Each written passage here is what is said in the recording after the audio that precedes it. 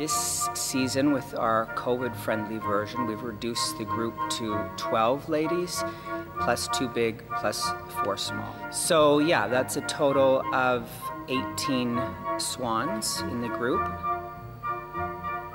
The difference of 24 to 18 wasn't so visible when we rehearsed yesterday on the stage. It still looks very full, and we're able to place the ladies a little farther apart now because of the COVID rules, so they've got 2 meters between them, and it seems to fill the stage out quite nicely.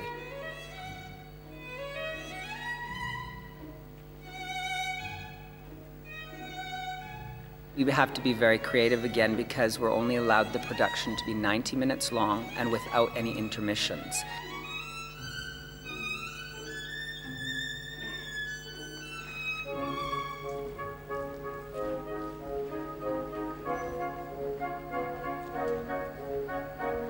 The swans finish, and then they have to run and get changed if they're in the next act in 5 minutes. So I've had to kind of redo the opening sections of the Black Swan act so that not all the dancers are coming out at the beginning. There's more of an introduction, setting up the atmosphere. The role of the White Swan and the Black Swan, it's normally danced by 1 woman in a performance, will be danced by 2. What's also nice in this case is it gives more dancers an opportunity to try these roles. So it's allowed a lot more possibilities, and that also gives artistic growth to these women trying these roles.